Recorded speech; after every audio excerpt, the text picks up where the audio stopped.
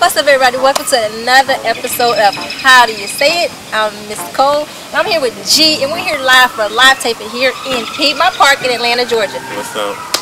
What's going on, G? Ain't not too much. I know, just out here chilling? Yeah. Alright, G, I'm asking you a question. You gotta answer however you would answer, okay? Because again, the name of the show is How Do You Say It? G, how would you say to somebody that, say it was a girl that you wasn't digging, she wanted to be your girlfriend, and you wasn't liking her like that? How would you say it?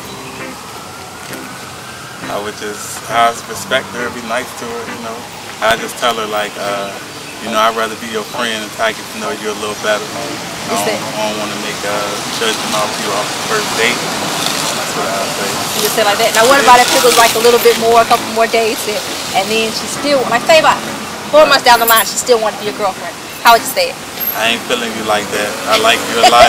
We can be friends, but I ain't feeling you like that. Yeah. Alright, that's how you say it? Yeah, that's you respectful for it, right? Yeah. Right. Alright, this your girl, Miss Cole. I'm here with G for another episode of How Do You Say It? Yeah.